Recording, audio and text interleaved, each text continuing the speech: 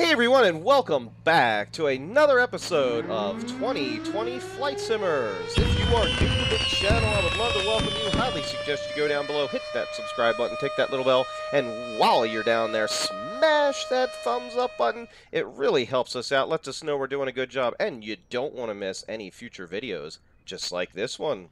So this is going to be our second episode in our VFR Basics tutorial series with the Cessna 172 G1000 mod.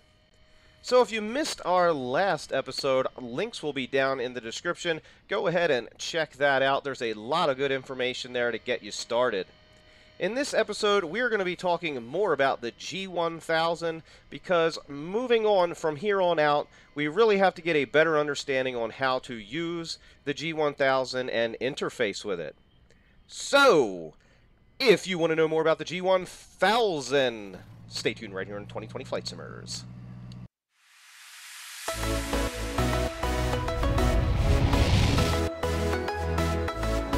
Alright everyone, so we are in the beautiful cockpit of the Cessna 172 with the G1000 suite.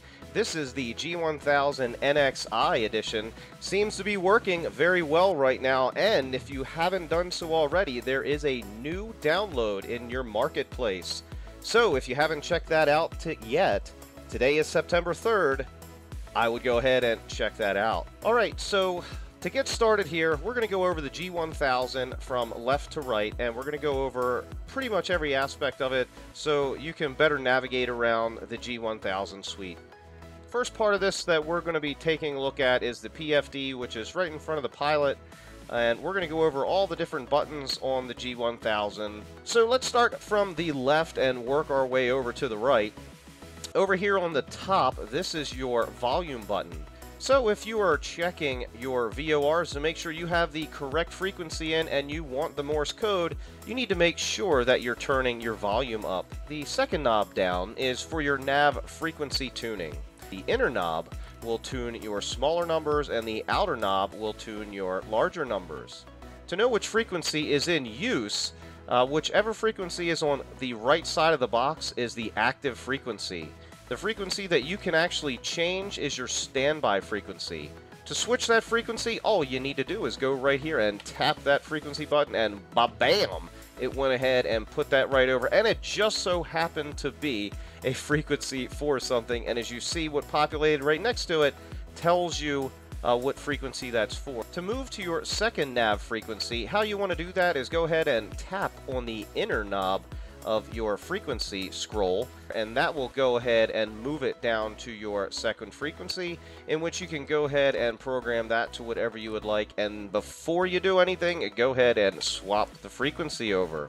So the next knob down is going to be our heading bug, and the heading bug is going to be displayed right here in our heading view window, and you will also see the bug moving around your compass rose. Now, if you are on course and you want to do a quick adjustment and you want to switch over to your heading from your nav and you just want to zero out your heading, all you need to do is give a quick tap here on the center of the heading knob and it will go ahead and recenter the heading on the course in which you're on. So we're going to go ahead and talk about some of these buttons down here on the left hand side. The very top one is your autopilot master button. That is what's going to turn the autopilot on and off. And if we turn it on, you can see a bunch of stuff happen right up here, and it shows us our autopilot is now on. The second button here is the heading hold button. So once your autopilot is engaged, it is only going to engage basic roll and pitch. So it's going to keep the airplane leveled out, but it's not going to follow any heading or GPS course. You have to tell the autopilot to do that, and to do that, you will go ahead here and tap on this heading button. When you tap on the heading button, one thing you're going to notice right at the top here is the HDG will populate here on the left-hand side, and that tells you you are in heading hold mode. So now wherever you adjust your heading to, the plane will try to attain that course. Now, if you didn't want to use heading hold and you wanted to go on your GPS course, well, the very next button down is your nav button, and if you tap on that button, what's going to happen is the heading hold will go away and nav will appear.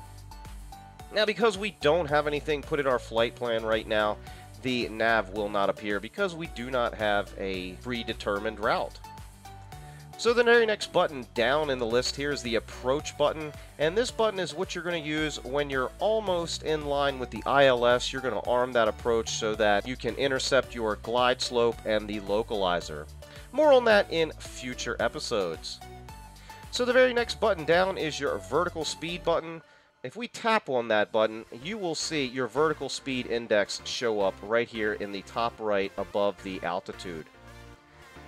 Now to increase that, you would go right here, and we have two buttons. One says nose up and one says nose down. It's pretty self-explanatory. When you tap on the nose up button, one thing you're going to notice right here is your feet per minute are going to change. It will also change up here in the autopilot tab. So what the autopilot will do is try to maintain that climb or descent based on what you have programmed in here. So if you have 700 feet per minute, it will then try to pitch the plane up to continue with 700 feet per minute. Now, one thing you do have to watch is your speed right here. If your speed starts to drop too much, the plane is still going to tip upright, and that will induce a stall. So the very next button down from the vertical speed is our optional way to get up to altitude. That is called the flight level change, and if we click on that button, one thing you're going to notice now is our vertical speed index just dropped off the face of the earth, and we have a speed index right above our speed ticker tape. Now how this is going to work is using the same two buttons, nose up and nose down, but what you're going to be controlling now is an actual speed. So you might say, well, why would I use this over just using a vertical speed? Good question, you ask. So let's go right down here, and we're going to skip ahead a little bit and come right back over to flight level change, but I'm going to explain to you why you may want to use that sometimes. So if you go right down here to your VREFs, you're going to see a VX and a VY climb speed. So if you have a very short distance to get up to altitude, you may not want to use a vertical speed, and you may want the plane to adjust its vertical speed. So now what I did was I set our speed right here exactly to what our VY speed is.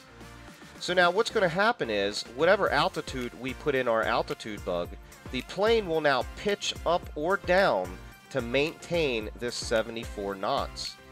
So I hope that explained flight level change for you a little bit, and vertical speed for you a little bit, and when you would want to use one or the other.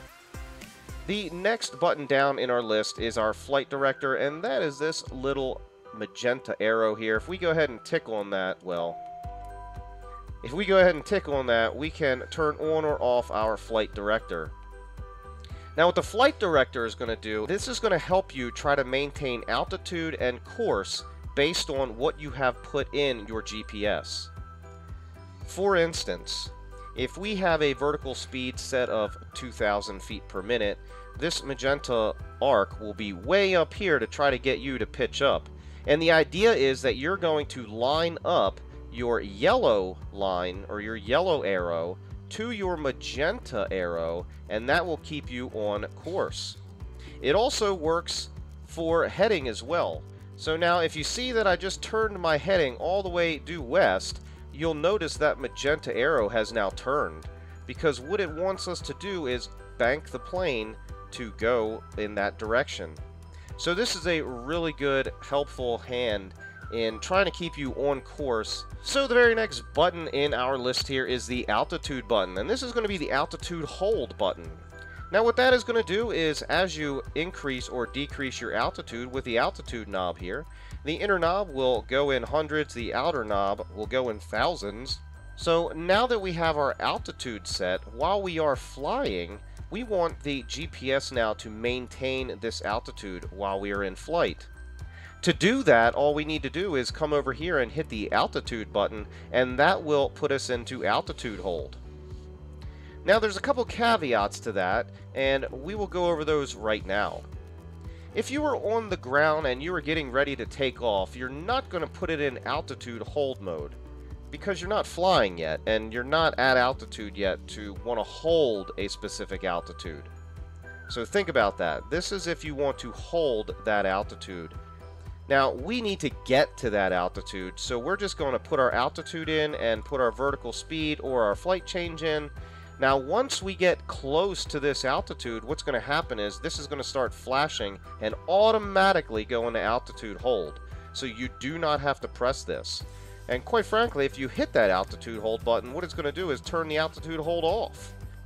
Now, one of the other things is while you're in flight, the other thing you could do is if you tap on the center button here of your altitude, it will zero the altitude to what you are right now. For instance, if we are at 4,200 feet and I go ahead and tap this, it will go ahead and set my altitude bug to 4,200 feet, and then you can just quickly go ahead and tap on your altitude hold button. So the VNAV button and the VNAV functionality is used for either your departures for ascending or your arrivals for descending down into the airport. So this will be very helpful, and again, we will go through this in a future episode on exactly how to use the VNAV feature. The BC is a back course button. I don't even think this works in the sim right now, so we're just going to bypass that. So that pretty much takes care of all of our buttons and knobs here on the left-hand side of our PFD. We're going to move over here to the right-hand side of the PFD right now. And the very same thing at the top, you have your volume button for COM 1 and COM 2. If you want to switch between COM 1 and COM 2, it's the exact same thing as you would with the nav. You just tap on the center button, and it works exactly as far as changing frequencies. Your inner button will change your smaller decimal numbers, and the outer knob will change your larger decimal numbers. To go ahead and swap that over, you would just go ahead and hit the swap button, and it does the exact same thing as the nav. So now below that, we have a course knob and a baro knob. Well, the baro knob is pretty self-explanatory. When you change that baro knob, you're going to see your barometric pressure change, and your altitude ticker tape will move correspondingly. The inner knob, on the other hand, works your course function. Now, to get the course to even show up on here, you have to switch from GPS mode to nav mode. So after you go ahead and switch that from GPS over to nav mode, you're going to see this cute little course number show up here. Now, when you go ahead and flick on our knob, you're going to see that course button change, and this is going to be the same thing as your OBS knob in the Cessna 152. If you have not seen the VOR flight training in the Cessna 152, I highly recommend you go ahead and check that out. I will put links down in the description for that as well. One more thing is when you are switching through GPS and the VOR modes, you're going to notice the VOR needles are different between VOR 1 and VOR 2. Just like in the Cessna 152, our VOR needle 1 is a very thin line, and the VOR needle 2 is a very thick line. Alright, so the next knob here is our range knob, and you're going to say, well, a range knob really doesn't do anything, but it does, because we have not turned on our inset map on the PFD yet. We will go ahead and activate that in a second. So let's go ahead and move down to the Direct To button. Now this Direct To button is very similar to the Direct button that is on our MFD screen, so we're going to go over all of these on the MFD screen. The only other button here is a menu button, and quite frankly, if anybody can tell me what this means, I have yet to find any information about what this setup display even means under the menu. So we're not even going to talk about that, so let's move on. So right down at the bottom here we have our FMS knob, and this is for if you wanted to program your flights right through this little menu right here. So if you want to change your flight plan, or alter it in any way right from here, this is the knobs that you would use for that. Alright, so let's go across the bottom of the G1000, and we're going to start with the map and HSI button. Now if you tick on this button, you've got a couple different options that are going to pop up. Now all these options are for your inset map.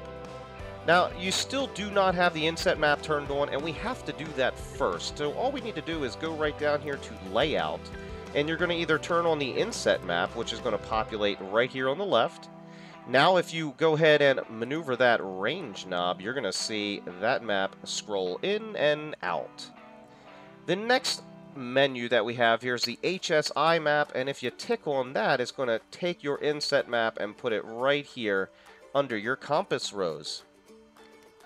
Again, if you adjust your range, it will, of course, adjust the range within that map that you have displayed. So now to go back, we're going to tick on the back button, and now we can use all of these different options down here. Now the detail option is something that I like to keep on number 1 or probably number 2 because this map is so small. You don't want it getting cluttered up with a bunch of stuff you don't need to see. Now a couple other features that you can use is you have a topographical map that will show you the topography of the landscape around you, and they're going to do that via different colors that are going to show up here on the screen. So if we zoom out, you can clearly see which areas are high and which areas are low. Now if we go ahead and turn the topo map off, we can also turn on a traffic map, and this will show you all the different traffic related in your area around you. The next button here is relative terrain, and then you also have your NexRad feature to show you the weather. Now whether these work or not, I can't really tell you. I think this is new, so time will tell. So now we're going to back out of that menu, and we have a couple more menus to go through. We have the PFD optional menu, and if we go through there, this is going to set up a bunch of different options for our PFD screen. The very first one is SVT. When you click on this button, you can turn the terrain either on or off on your GPS. I like to keep it on because it shows me a lot more information, and I find it much easier to land with this. The next button on the list here is the Win button. If you click on that button, it's going to give you a couple different options. Again, they don't really tell you what the options are. You're just going to have to get up in the air and choose them and see which one you like the best. The next item on this list is our DME, and this is going to show you our distance remaining. Now the DME is already pre-programmed in here, and I'm going to show you how to change that in just 1 second. The very next button on the list is our bearing 1 and bearing 2. Now what that's going to do is pull a bearing up right here, and you can set this for either nav1, nav2, or ADF. Also GPS. I never use the GPS feature because my GPS information is usually right up here at the top. Now as you see, when you have a nav frequency in here, what it's going to do is display the distance to that frequency, and we are 60.8 nautical miles away from our nav1 frequency that we have right up here in the top. Now the next item on this list is the alt units. What that means is how they're going to measure your altimeter. So if you tick on that, you can either pick inches or HPA. Depending on where you are in the world, set that accordingly to your region. The very next button is your standard bearer button, and what this is going to do is go ahead and put you into your standard bearer setting 299er2. Now once you click on that button, it's going to put you back to your main menu. To get back there, you have to click to your PFD options, click on standard bearer again, and it will click to what you had previously set. Again, it's going to kick you back out here to your main screen. So to get back in, we're going to hit PFD options, and it will get us right back in. Alright, so the next button on this list is our CDI button. We talked a little bit about that earlier, and if you click on that CDI, it's going to switch between a VOR1, a VOR2, and a GPS. Now, here's one of the things that I do not like about the HSI map being on, is when you're coming in for an ILS landing, and you're using VORs or localizers or things like that, the needle doesn't display the same information as it would without that map. Let me show you what I'm talking about.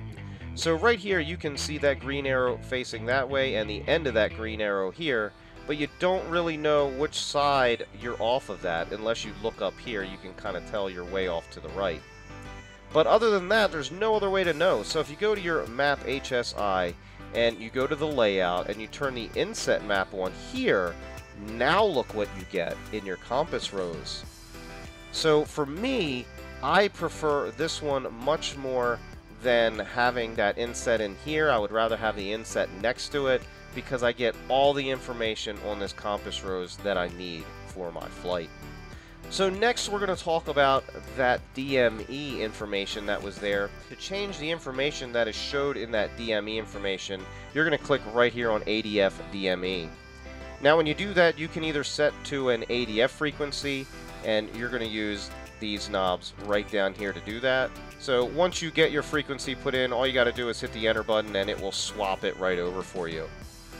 Now if you're not using an ADF and you want to use your nav1 or nav2, then here's where you can set either a nav2 frequency or your nav1 frequency.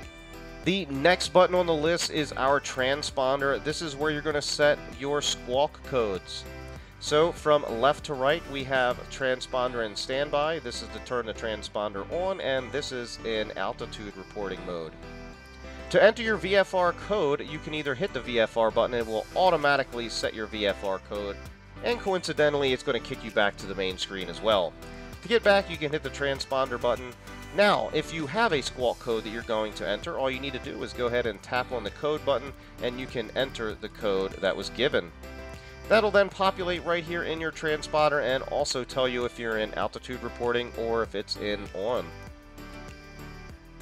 The very next button on this list is your ident button, and we don't really use that too much in Microsoft Flight Simulator. Even on Pilot Edge, we have our own ident button, so we don't use that too much. Alright, so we're going to go ahead and hit the back button. The next item here, well, we've already talked about this, which was our VREFs and our timer. And again, you can go down here and set each one of these individually, and they should be set up individually depending on your load. But most of the time, we fly with the default information in here, and it seems to work just fine. Get out of that, go ahead and tick that again, and the very next button that you'll have is your nearest button. If you tick on that nearest button, this is going to give you all the nearest airports that are in your area. Now, one of the cool things is, if you're in an emergency situation, you can go ahead and hit the enter button on that, and then hit direct to, and it will actually put you on a direct course right there, and all you have to do is scroll down, hit the activate button, and now you can see our course has changed. Alright everyone, so I think that pretty much takes care of the PFD. Let's swap over now to our MFD. Now, most of the features on the MFD screen we've already talked about, so we're not going to go over most of these. So all of the buttons down the left-hand side, we have talked about those already. The buttons across the bottom here, well, you can explore those. So you can turn on your traffic map here as well. You can turn on a topographical map as well, or the relative map. So the next feature on here is NXRAD, and that, of course, is going to give you your weather information. And you also have a legend here now that will tell you some of your topographical altitudes. We also have a couple different detail buttons here. Now, with the PFD screen, I like to keep my detail very low. With the MFD screen, I like to keep my detail very high. The reason is because this is such a bigger screen and it can show and display much more information. Alright, so we went over all of that, and now the very last thing we're going to go over is how to use these functions right down here on the right. We've talked about all the buttons at the top. These are going to control your comms and your baro as well. This also has a course button over here. So if we go ahead and tick the menu button, you're going to have a couple different menus show up, and they are adding more as we go, as you can see here. So the first one that shows up here is map settings, and if you tick enter on that, it's going to give you a couple settings that you can set up for your map. Now, I always keep my orientation with north up, and to get down there, all you do is you move your outer knob, and that will scroll up and down. You can then adjust whether you want to track up, heading up, or north up. When you pick the one you want, you go ahead and hit the enter button, and that will go ahead and set it. So we click on the weather. Okay, so here we go. We can turn the NXRAD on or off over a certain range setting, just like we could with the other one. The next is our traffic menu. If we click on that, we can then scroll down and turn our traffic either on or off. Looks like we can set the types of traffic that we're going to view as well, so that's pretty cool. Pretty cool stuff here, I must say, they're doing with the working title. So now in the aviation button, alright, this is pretty cool. So you can go down and turn on or off your NDBs, VORs, the airports.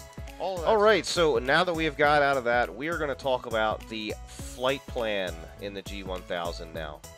Alright, so to go with our flight plan, we're going to tap on the flight plan button, and it's going to bring you up your flight plan screen. Now you're going to think that, oh, I'm just going to start entering there, but that's not where you want to go. You want to click on your outside knob and tick it down to the next line. Once you get down to that line, you'll take your inner knob now and rotate it. When you do, it's going to bring you up with another screen here so that you can enter your origin airport. Now, the airport we are at today is 8S1, and there's a much easier way to enter that information than trying to use a scroll wheel and going through it this way. And you very well can, but there's an easier way. So if you go up here and tick on this little marker, and what that stands for is your keyboard. So now once that's highlighted, you can now use your keyboard to enter this information. So now once that information is entered, all you need to do is hit the enter button to accept it, and that will then tell the GPS where you are now. You can then pick a runway that you want to exit on, so we can go ahead and pick that, set that up as well, hit enter to accept, and it's now in the system. Now you want to scroll down to your destination and do the same thing. You can go ahead and scroll on that wheel and it'll bring up your waypoint information. Tap on this little keyboard icon and you can now input the destination that you want to go to. So we are going to put KGPI, which is Glacier Park International. That is going to be our destination airport. We're going to go ahead and accept that. And most likely we're going to be using runway 02. We're going to go ahead and hit that and then enter and accept that in the route. Now there is one more waypoint that we're going to enter for this flight plan today, and we're going to scroll down to the en route. Go ahead and give that scroll knob a roll. Hit on our spacebar button if it can hit. Come on. And we are going to a VOR FCA. So we'll go ahead and enter that, hit the accept button, and that is our flight plan in the computer now. I don't know why it's still showing that. Now, if we needed to enter an airway from that en route waypoint, all you need to do is go down here to the menu button and hit that, and then you can use your outer knob to scroll down to load airway, hit enter, and then you can load the airway information, and you just enter the information as you go down. So we're not using any airways, so we're not even going to bother with that. But there's a couple other options in here. You can collapse airway, hold at a certain waypoint, delete flight plan, or invert the flight plan. So if you wanted to go backwards, back to the original destination, you can just invert the flight plan.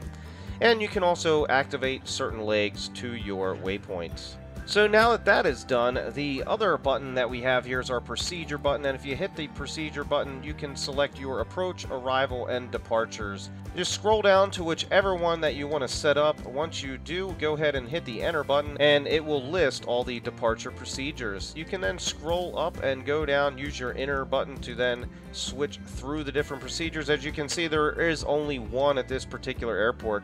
Once you have done that, you can go ahead and hit the enter button and then scroll down to the load, hit the load, and it will then enter that departure for you. Now we're not going to do that, so we're just going to go ahead and hit the procedure button again, and it will bring us back to the initial procedures. And the same thing goes if you want to do your approach. You would go ahead and select your approach. So you can pick that approach, hit enter, and then you can go and select your transition. Once you do, you can go down and also set your minimums for that runway. The other cool thing that it's going to show you is your frequency for that runway. Now that frequency is very important, and you would need to enter that in your nav radio. So you can go right ahead, take that information, put it up in your nav radio, and swap it right over, and now you've got that primary frequency in your nav. Scroll down to the bottom, you're going to hit load. You won't hit activate. Once you load that, it will load that procedure in for you. Now if you go to your flight plan, you can see that that entire flight plan with that arrival, or I'm sorry, with the approach procedure is now in the flight plan menu. And if we scroll out a little bit, now for some reason it's not coming up here on the screen correctly, and that might be a little bug here in the GPS, so I'm not sure about that yet. But as you can see, all of that information is in your flight plan. So that was pretty much a crash course of the G1000nxi unit. As you can see, we ran into some hiccups here today with the new update, so hopefully things will change. But as for right now, I think everybody is pretty used to dealing with some bugs here and there. Anyway, I want to thank everybody for joining us today on episode 2 of our VFR Flight Basics training course. I hope you got a lot of information out of this. Again, if you have any questions, please post them down below, and I will go ahead and get those answered as soon as possible. If you haven't done so already, please hit that subscribe, take that little bell, smash that thumbs up button. It really helps us out. And to all of our flight simmers out there, keep the blue side up. We'll see you on the next one.